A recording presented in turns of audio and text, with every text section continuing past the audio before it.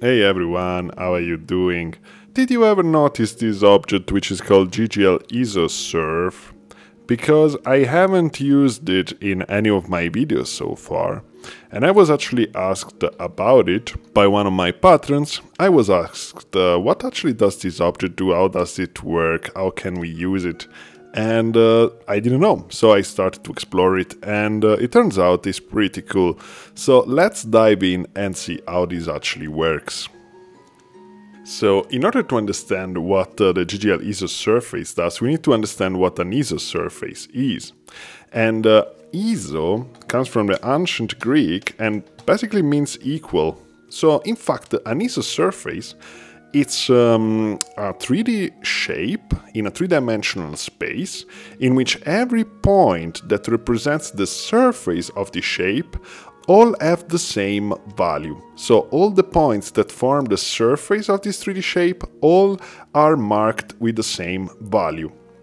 So imagine that we have like a three-dimensional grid. I will make it two-dimensional for the moment because I cannot draw a three-dimensional grid. And imagine that in this grid there are some points that have all the same value. So just a scalar value is not a vector, they all have the same scalar value, for example 1. And then if we feed these values to GGL isosurface, it will connect them using vertices because it will recognize that they all have the same scalar value. So the whole volume of the shape is represented by points that all have the same value inside. Now imagine this thing in 3D. So that's exactly what's going on here. It's actually pretty straightforward. So let's start from scratch and see how we can create our own isosurface with GGL isosurf. Okay, so first thing first, I will get my world plus the camera here, right? And then I need the GGL isosurface object. GGL isosurf. And let's first take a look at its help file, because this actually explains pretty well what's going on with isosurfaces. So I start to render here, and we can see that there's been some noise, so jit.bfg, so a matrix containing some noise values fed into the GGL isosurface. The particularity is that this matrix has 3 dimensions, so 32 by 32 by 32, but only a single plane, so it's only a scalar value, which is distributed into 3 dimensions. And as we say, the GGL isosurface is looking for points in this matrix that all have the same value, alright? And this value that it looks for is defined by the ISO level. So if we make it bigger, it means that it's going to look for points that all have the value 0.29 in this case. And when we make it smaller, it's going to look for points that have a smaller value. Of course, we will have more points that have small values instead of points that have bigger values. So if we make this value bigger, we will see that the points get less and less. So it's just representing, connecting with vertices, the points in this matrix that have the same value. The epsilon here represents basically the step to calculate the normals for the object. So it's related with how the light interacts with the object. And then we have the dimensions, which are the dimensions on our 3-dimensional virtual grid that the object uses to create the shape. So if we read here the description, the polygonization occurs at locations where the density values intersect the edges of cells inside a subdivided Cartesian grid. So the subdivided Cartesian grid is basically our 3D grid, and the polygonization, so where the vertices are created, where the polygons are created, is where those values inside the matrix that we feed basically are the same value as the ISO level. Okay, so that's all what is going on. It's actually pretty straightforward. Good, now to cement our knowledge in, let's start from scratch and make our own isosurface. So let's give it main rendering context. Let's give it also dimension 64 by 64 by 64. The more, the bigger we make this grid, the more detail we will have, but the more slow the algorithm is going to be, because this is a pretty intensive algorithm actually, and it works only on the CPU. So we have to be careful with the size of this three-dimensional grid. 64 by 64 by 64 is actually a pretty good dimension. And then let's create a JIT matrix with only one plane, float 32, with 64 by 64 by 64 cells. Let's send that inside the jit.gl, in which we will write our algorithm. And let's send these into jit.gl.isosurf. This is my rendering window up here. And let's connect this to the rendering bang that we get from JIT world. Cool, and as you can see, nothing is displayed because all the values inside this matrix are just zeros. Let's get our ISO level attribute here and put it here so we can modify it if we need it. And let's go inside jit.gl. So by double clicking, we can go inside the jit.gl by simply double clicking on the object or creating an open message and sending it to jit.gl, which is actually, for lazy people like me, it's great. So inside here, let's actually going to use CodeBox, right? Because it's actually much easier to work with CodeBox in this case, because we're going to reuse a couple of portions of code multiple times. So this actually makes it much more clear what's going on. It's much more orderly. Okay, cool. So let's say that we want to create a sphere using jit.gl.isosurface. So we want to fill cells in our three-dimensional matrix in a way that all the cells that are on the edge of our shape will have the value 1, right? So we don't want to create vertices, we just want to fill cells in this three-dimensional matrix in order that the ones on the edge, or even the ones inside, will have the value 1. Okay, so to do that, we can go here and create a function and call it like sphere. And this is kind of a sign distance function. So if you're familiar with ray marching, and if you are not, I highly suggest you to check Matteo Marson tutorials. So a signed distance function is a function that returns us the distance between a point and a three-dimensional shape. Now, we use this because this allows us to define the volume in which an object is contained. So it's actually perfect for isosurfaces.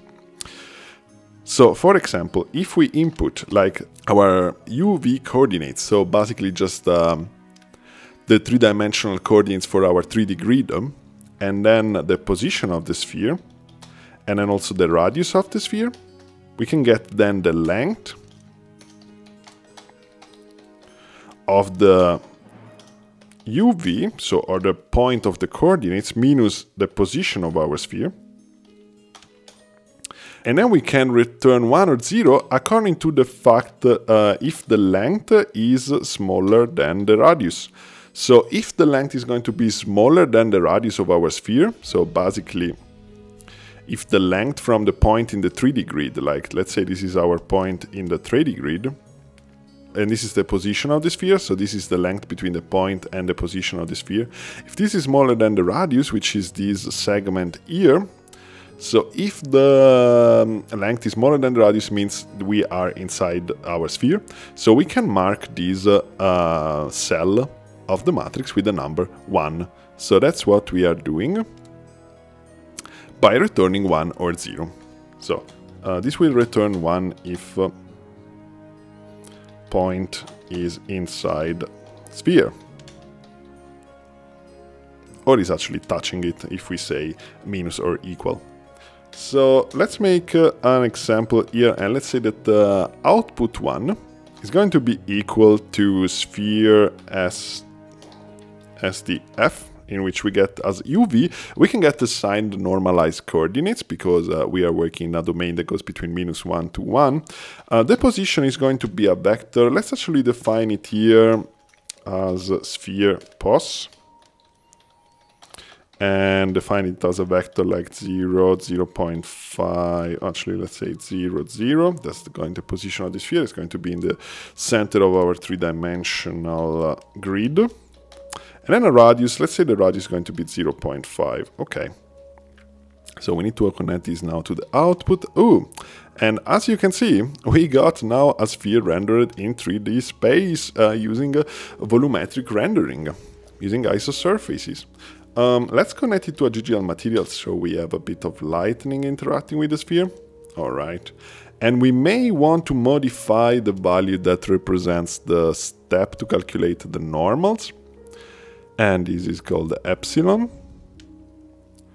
So let's get it here, and we can try to modify to see if then the normals start to look a bit better. It's a bit tricky, but there we are, basically. And cool, let's now render another sphere. So let's see, if you're following what I'm doing, you should be able to know how to create the next sphere. So let's call this actually sphere 1. And be careful not to use the word sphere, because the word sphere is actually a reserved word in Gen, which represents the function to create a sphere with vertices. So that's not, we don't want to override it, because probably we're going to have some errors. So then let's create sphere 2. And this is going to be, let's actually change our sphere pos, so that it's equal to a vector 0.500. And let's make it this slightly smaller at 0.3. And then the output, we want to make it equal to sphere 1 plus sphere 2. Because remember, this is just a scalar value, right? This is just either a 1 or a 0. And this case is going to be a 2, where the sphere overlap with each other. But we are only looking out for cells that have the value 1. And as you can see, a cool thing that is happening is that the sphere are kind of fused into each other. So this is very similar to what happens when we make ray marching with fragment shaders. We can kind of fuse objects into each other, actually using the same sign distance function I'm using here. And we can do the same with isosurfaces. So just for fun, let's create another sphere. And let's give it a position of 0.5 and 0 on the X. And let's call it sphere 3. And let's sum that to sphere 3 as well. And we got another sphere on the top. So that's pretty cool. But what if we don't want to use spheres instead? We want to use, for example, cubes and other shapes. Well, in that case, we need to look for the appropriate sign distant functions and insert them into our code. For example, on this page, which is on the Inigo Quilet's blog, we can see that there are a lot of sign distant functions that we can get and integrate into our code. For example, let's take the one with the box. Let's go into max and let's pass it here. We need to modify it because in the Gen language we don't have types, so we cannot use vector here. We don't have any types at all. All the rest looks good. So okay, doesn't crash. And let's say that now we want to add a box. So we write here box. And so the sign distance function, as it's written by Inigo Quilet, it wants already basically the vector that goes from the 3D grid to our position. So let's create a vector and call it box pos. And let's put it like minus 0.5, 0.50. And so for P here, I think it means the box pos minus our coordinates, which we say we are using as norm. And then B, which I have no idea what is that. Maybe it's like the size of the sphere. And then let's try to add the box to that and see what happens. Oh, we get something which is not what I was thinking. Okay, no, actually this is not a number. This, I think it's a vector that represents the size of the box. So let's try to make like a box 0.20. point to 0.5. And then actually this from Inigo Quillets is actually a really a sign distance function. It means it doesn't give us 1 of 0, it really just gives us the distance. So let's modify this function to return just 1 or 0 if the distance is like small than a certain value, let's say like 0.3. And now it's working. This is our box. So if we try to modify this size, okay, this is the zeta size of this box, so let's try to make it bigger. Yeah, there we go. And so basically that's the way to create multiple shapes with Isosurf. We need to create sign distance functions like we will do when writing a ray marching shader. And then we need to check if these functions have a certain length, and then write 1 if the coordinates are intersecting those functions, are 0 if not. And then we can create very cool shapes, we can even fuse them together and whatnot. And the beauty of these is that, contrarily to a fragment shader, we can still just have grid shapes and normal shapes inside here and use them together with this isosurface shape. So they are still in the same realm, although they are using volumes to be rendered. Okay, so I think this will set you on track if you want to explore further isosurfaces. If you have any questions or anything, let me know. You can, of course, always contact me by joining the Patreon.